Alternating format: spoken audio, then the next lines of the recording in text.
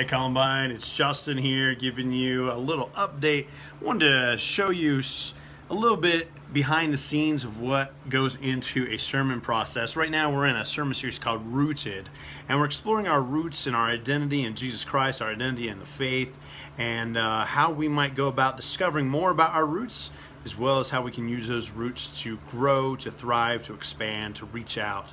And so what's coming up this coming Sunday is I'm preaching a sermon regarding our roots in the United Methodist Church and the famous theologian slash evangelist named John Wesley. I have a whole book here about John Wesley that you can see, as well as a hymn list of some different hymns that are in our hymn book, actually, on that John Wesley, or Charles Wesley, his brother, composed during their lifetimes. And so we're going to be singing some of those this Sunday as well. And I want to show you this page right here. Try to get that just right in my camera there.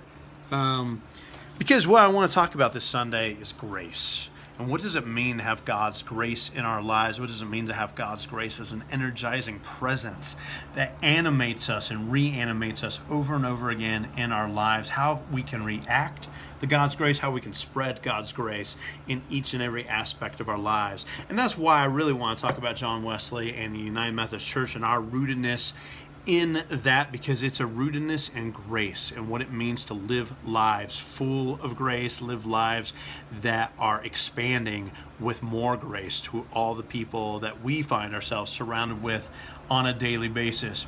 Over the next couple of weeks, we'll also be exploring our rootedness in the United Church of Christ, our rootedness in the Presbyterian Church USA, as well as our rootedness in more personal matters as well. I hope you will join us this Sunday. It's going to be a fantastic exploration of John Wesley. I promise you it will not be boring. It'll be exciting.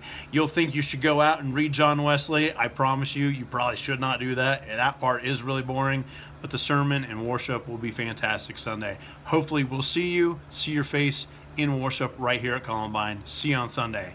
Thanks.